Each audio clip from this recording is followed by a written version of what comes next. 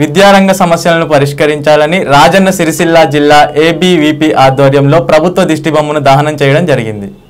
Pending లో ఉన్న 1168 కోట్ల ఫీజు రీఎంబర్స్మెంట్ చేయాలని, స్కాలర్షిప్లను వెంటనే విడుదల చేయాలని, స్కాలర్షిప్లను నెలకు 2000 రూపాయలు పెంచాలని, ప్రైవేట్ కార్పొరేట్ పాఠశాల కళాశాలల్లో ఫీజులను నియంత్రించాలని, ఎంసెట్ స్కామ్ లో విచారణ జరిపి అసలు దోషులను అరెస్ట్ చేయాలని, రాష్ట్రంలో మొత్తం 1,07,000 ఉద్యోగాలను భర్తీ చేయాలని డిమాండ్ చేశారు.